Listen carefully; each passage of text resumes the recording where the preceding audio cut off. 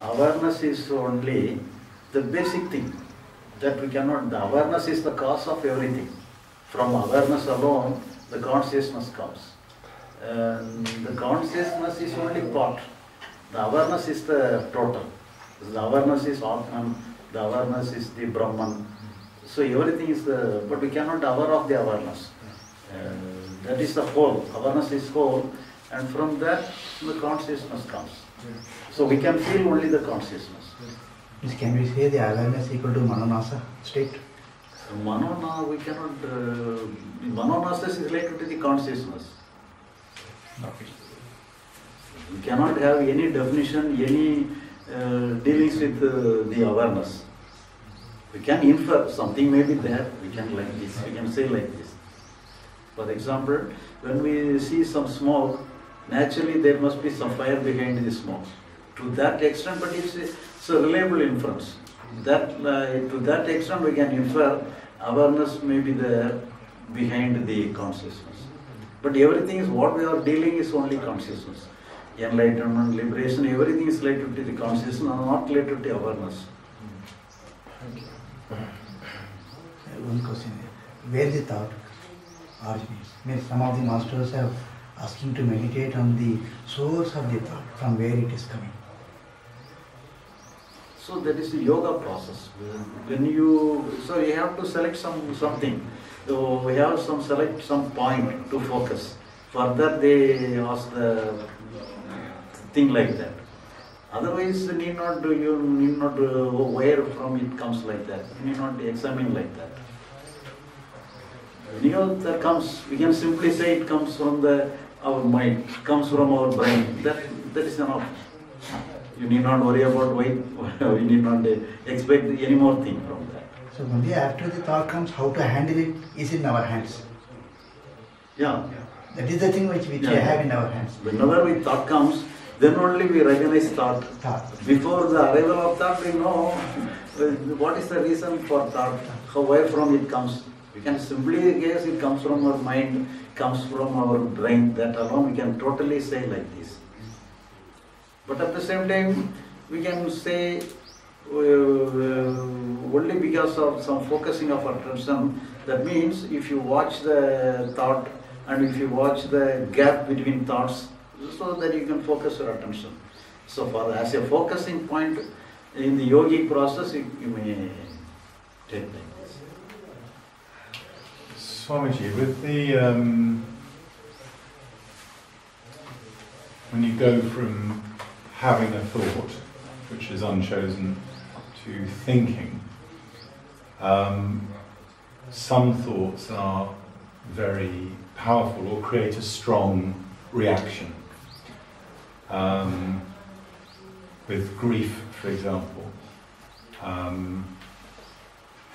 that can go on for years, and I would fear the thought coming in because I knew that would be 2 or 3 hours gone on thinking every day for 2 years. And the fear would make the situation worse. So if you are caught in that loop where you're thinking, it makes it stronger, more thinking makes it stronger. If you are thinking, how do you allow that to be in the flow? You just say, oh, I'm thinking about it. And you recognize that. Even if it continues, that feels like something to do where I've got to keep myself separate from the thinking. The only alternative is to think. So in that situation, if you are thinking, do we not need to do something in that case? So here, even though we take in the form, we take our thought into thinking, we convert our thought into thinking, what will happen? For example, the same thing, for example, the material object. For example, we take the example of the material object again. I place the recorder here. And if we place the recorder here, it will be there forever. Unless it was taken by somebody else. So some physical action is necessary for the removal of this recorder from here. Otherwise it will be there always. But it is not the case if it is related to the psychological world. In the psychological world, whether it is created unconscious, whether it is happened unconsciously as thought, or we are creating the thought through our thinking. So the result is thought. So the created, something happens unconsciously. So something happens through your creation, through conscious creation, just like thinking. So your thinking also, you are creating some thought. But some thought happens unconsciously. So both are thoughts. Even though you are creating some thought through conscious effort, through your thinking, through thinking also you are creating some thoughts. But even though you are creating, it also disappears. But here, when you are creating thoughts, you are in a position to create more and more. So that is the problem. Yeah, it's a cycle. But here, when you take everything as thought itself, and you are not taking any responsibility, positively or negatively, then you are not in a position to deal with anything. So you do not take any responsibility on your hand. So here, something may happen against your will, against your interest. But when you select to safeguard yourself, then you consciously take some stand, take some responsibility. So taking no responsibility alone is the salvation. So taking the responsibility is the problem. Here also, doing the conscious thinking also, you are taking some responsibility. Without your interest, anyhow you are taking some responsibility to create something. Even though it may be the negative feeling, you are doing it. So you are creating some responsibility. But here also, when you want to be free from that, you are consciously taking another responsibility.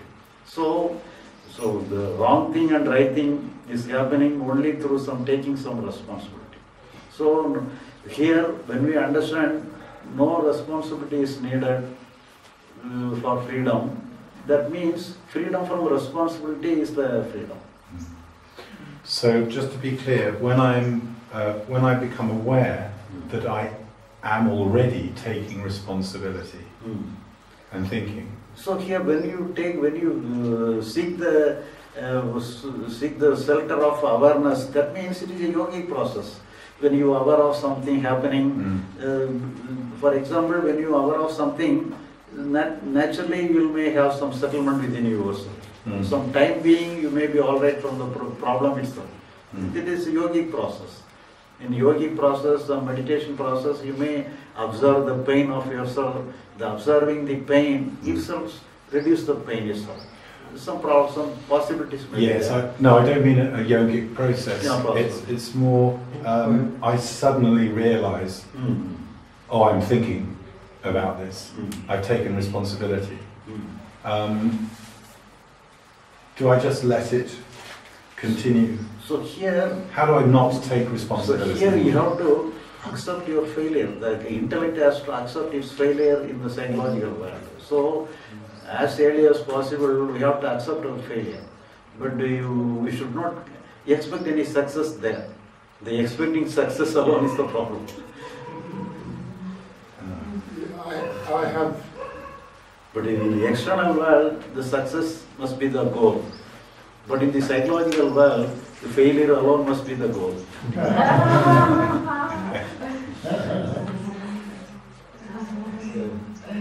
I have a lot of experience in that. I'll just and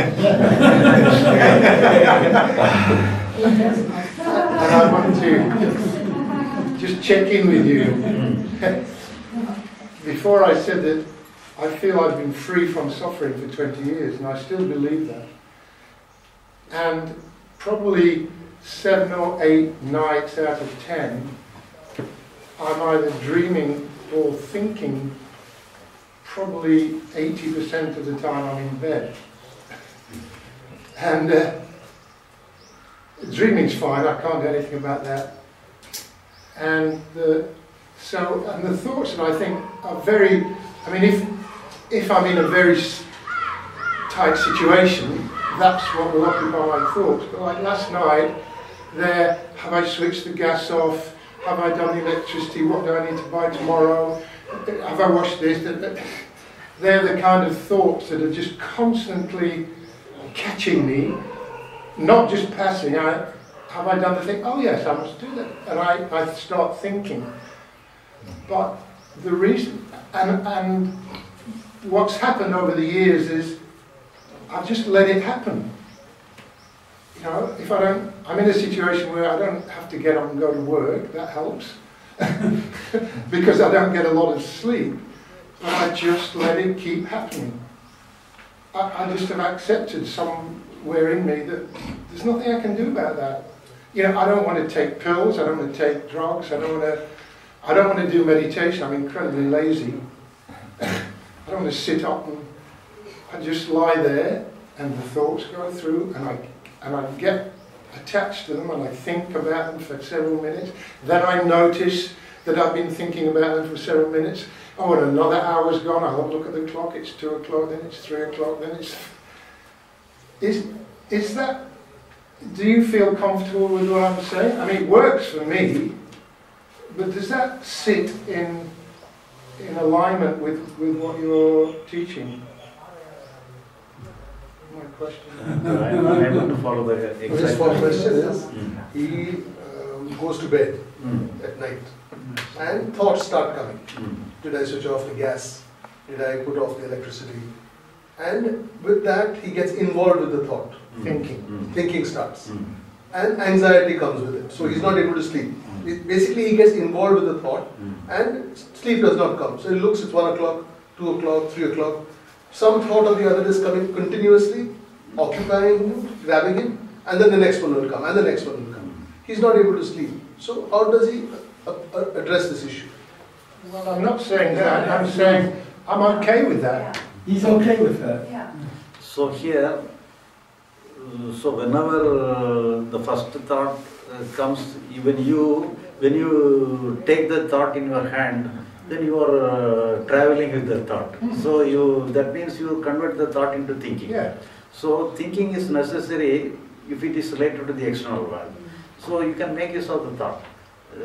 But at the same time, you should not think to clear, keep you without any thought. That you need not convert the thinking, that thinking I should not have any thought, that it is against you. Yeah. But at the same time, you can make use of the thought.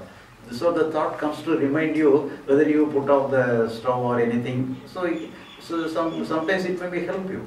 So you can use the thought for, if it is external use, you can make use of it. But if you are unnecessarily coming like this, you need not look at that. You have to give total freedom. It may come like this and you have no business to heed your attention to that, then it will go away very soon. But afterwards, if you take sometimes and you will create some, because you repeatedly thinking like that or anything, then you will the sleeping mood will be out. You will go out of the sleeping mood. So then afterwards, then you will have the thought, no sleep is coming. I am without sleep. This thought will go away. But even this thought is also coming. You need not worry about that thought also. Yeah. So whatever the thought, so we have to be without any making it into thinking. So if we keep the total thought as we take its own course, if it comes on its own, it will disappear on its own. So we should not take any part in that. The Ayya give an example. Means we are walking in that field, in the path. The thought will come, there may be a snake will be there, I will put my leg on the snake. The thought is helpful. So you have a torch in your bag, you open the bag, you take the torch and with the torch you are walking. Still the thought is coming. If the snake comes, what you will do? If the snake comes, what you will do? The first thought came is help to take the torch out. Subsequent thoughts, we can simply ignore it. What do we do with that? We can't convert. We have already converted the thought to a thinking and we have taken the torch in our hand. Well, again, subsequent thought, you can just ignore it. Yes, it's coming. It makes us to help us to be more aware of each step we put. Further, at least we can use those thoughts, whichever is coming. Yeah, but the thinking is also can happen subconsciously. Like you described the woman that her child dies, she cannot help by thinking that about this, like you said. So it's happened subconsciously. It's not she's trying to think about it. It just happens. So, and she can do it probably for all of her life, still thinking about the death of her child. So here, the thought comes naturally, but when we want to be free from thought, then only they came to be. They're suffering from the thought. So then only they came to me. I want to be free from the thought. But they have the thought at the same one time they justify the thought, the other time they want to be free from thought. They take the both steps. So then only thereby they convert the thought into thinking. If they allow the thought means there will be no question about the thought. So it is happening. If you take the thought as a happening, then we are not converting the thought into thinking. When it is purely thought, naturally it will go away. So whenever we take in the state of thinking, when our conscious participation is there, the conscious participation strengthens the thought. Otherwise the thought will be, even though the thought may be repeated in the course of time it will be very low and in one time it will be disappear totally. But very rarely it may come. So it sounds like an advanced stage. Sounds like? It sounds like somebody in an advanced stage can do this. Advanced stage. Advanced stage? Only someone in an advanced stage can do it. Yeah, because, for example, with the mother, with her child, to say it's just thoughts coming to my head, it sounds very advanced. Adverse. Master, like Advanced, not advanced. Only someone who is very advanced can say, oh, I've lost my child, that's another thought. Is that what you're saying? Yeah. To treat it like that Yeah, is an advanced state. It's not easy to do it. How can she not think about it? She should be some kind of really high level to say it's just a thought. My child has died. No, I am not, this is also a kind of thinking. So I should not have the thought, it is also a thinking. So I must just not to have not thought, but not to interfere, not to want to be free from the thought and not to choose it. Like you said, not to take any stand. So here, what I am trying to say is that accept the sorrow, accept the thought, because the thought creates sorrow. I am not that you should not be without sorrow. It is natural, we take it as a natural one. When we take it as a natural, then there is no part of ourselves to deal with it. So our dealing, there should not be our dealing. It must be natural. When it is natural, the sorrow is natural, the thought is natural, then it will very soon it will go away. So whenever we put something, this must be like that, this must not be like that, then only we convert the thought into thinking. So it is not... When we attach any philosophy like this, it is also a kind of thinking. So no philosophy is necessary. This is a fact. The sorrow is a fact, the thought is a fact. We have to accept the fact as fact. But the way you said it sounds like it's not personal. Like the thought, it's not the pain. It's not personal. It's not personal. Not Personal. personal. Yes. The thought isn't personal, the pains aren't personal. They're not Personal. personal. But it is personal. It is personal, but it disappears. Even though it is personal, it comes and disappears. So that is the nature of everything. because you spoke about the me. So somebody says like, it happened to me. My child has died, it happened to me. So it becomes personal. Not right, Personal sorrow, personal thoughts, personal pain. But when you say it's like when you don't want to be free, when you don't want to be free from it and you don't want to choose it, to be guilty, then it sounds like it's not personal. You just said it's personal. Yeah, but still it sounds to me like it's not personal. Like it happens to the person. No, you're saying it's grief. If one is in grief, to be in grief and to allow the grief, to give freedom to the grieving process. He's not saying it's, yeah. So actually everything gets released on itself. We have no necessity for any freedom. We need not create freedom. We need not create relief. So all pain get and release itself. So that is a natural thing. So whenever we put our hand in the form of anything, even to get freedom from pain itself, is the encouraging moment of the pain. So here, if you attach any philosophy, it by itself we are giving some strength to the problem. But in reality, most people that are not doing this kind of things, just ordinary people, and they lost their child or their husband or their wife, they with this probably most of their life, if not all of their life. Yeah.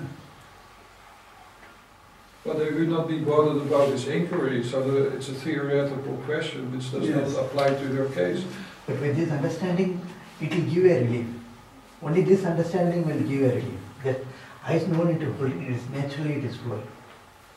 Because he said the woman came to him and it's, So Ayya, what did you say to that woman in that example, to the woman with the grief? So here, what was your advice? What did you actually tell her? So here, the thought, we should not take the thought as problem.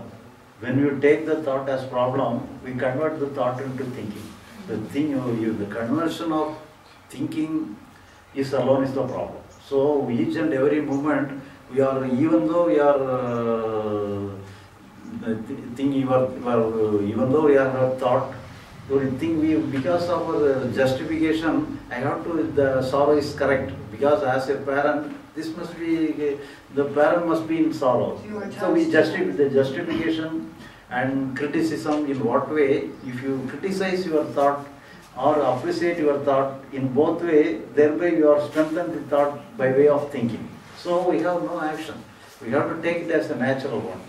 So here we have to understand no work is there. The main thing is that we should not have any work there. That is the understanding here. I think the root, what I think both people are saying is that if I hear a story of somebody who's suffered a great loss, mother loses her child, or a husband loses a wife, or a brother loses a sister, there is empathy. I feel it in my heart. I feel that pain in my heart. So I think that's where the question is coming from. Which is, yes, I can say all this. I can say allow. I think grief is natural, but there is that pain is an overwhelming pain. It is a massive pain. To the extent, as he said, as Will was saying, I fear the thought that it will come again. It has come, and it comes 2 hours, 3 hours goes. After 2 weeks, 4 weeks, 6 weeks, 6 months. The pain is still there, the thought is still there, and I now have fear that this thought will come. So I'm functioning normally. At 10 o'clock I go to work, and at 12 o'clock something reminds me of the grief, and then the grief comes back like a wave. So how does one, yes, I understand, theoretically I understand this is a thought I shouldn't involve. But how does one overcome a grief of this kind, of this magnitude? How does one accept it? How does one, you can't accept it, your body is not accepting it. The body is going on saying, but why? How can this happen? How could I lose my child? It's terrible. And it goes on, it doesn't stop. How does one accept pain of this magnitude? So here, our advice is that give total freedom to the grief, give total freedom to your sorrow, total freedom to your thought, that alone. But sometimes I think grief of that kind, you may think you're going mad. I think somebody's mind may break. But we think like that. That is our thinking. But that is not real. We have to test it. For example, one case, for example, one lady, he has the pain, not this kind of, some another kind. She had some love affair with one person, and he assured that he will marry her, but instead of marrying her, he married some other person. So that is why he feels some sorrow, because he feels cheated. But at the same time, she has no legal remedy. If they are already married, the second marriage we can be rectified through legal proceedings. But she had no legal status. So just she had love affair, that alone is she had. And she was cheated and she felt, I am unable to do anything. I was in still complete agony. I am totally upset. I am terribly in agony state. What I have to do? She asked me.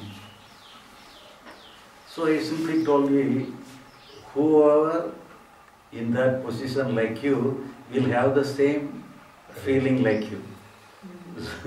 Don't take it as a strange one, as if you are the special person, you are facing the problem. Whoever you are in the same position, this agony will come to you like this. So here, if you have any legal position, legal status to deal with the person who has cheated you, then you can go, you can think like that. But there is no necessity to think for anything, to take action. But there is no necessity for your thinking. So you have to totally, wholeheartedly accept your pain. So whoever be in that position, they will be like this.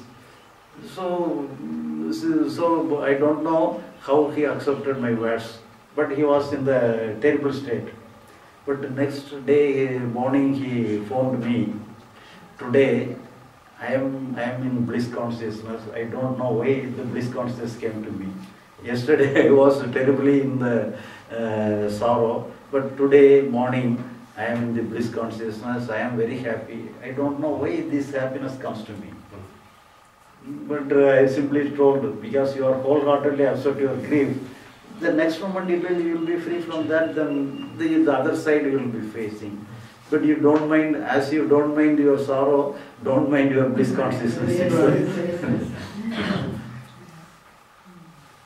So in the similar case, one case in Chennai, in the similar case, just like the case of the death of the child, this is a mother and the boy, in the older case also, a 1.5 years child, but this case is a grown-up person. His son is a grown-up person. The grown-up person died, and the mother has to, but he, after a later time, he consulted one of my partners of the workers, that he has got relief from the sorrow of the death of his son. And the person who is got the message, we are running some magazine and written the same. And the mother got relief from the grief of the death of the son within 1 week, even though it is very terrible. She got relief within 1 week, even though it is because it is a very terrible incident. And even the incident is very terrible. He got the relief only because of this kind of idea. She got relief very soon. So this was published in our magazine, and the mother read the magazine, and she again ringed the person who is in charge of the magazine. I have not relieved the relief from 1 week. I have actually relieved within 1 hour. But that is the real fact. I have relieved the problem within 1 hour, and you have exaggerated as if relieved from within 1 week. that is the case.